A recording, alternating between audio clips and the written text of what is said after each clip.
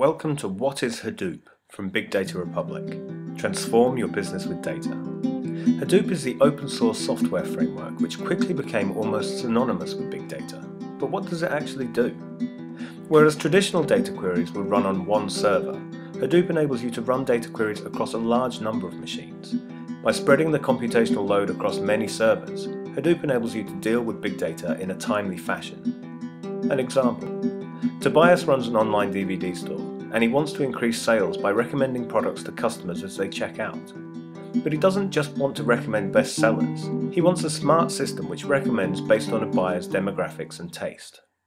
That's where Hadoop helps out. For each customer, Hadoop enables Tobias to spot patterns across all of his customers' data, based on age, sex, genre preference, actor preference, period of production, and many other defining elements.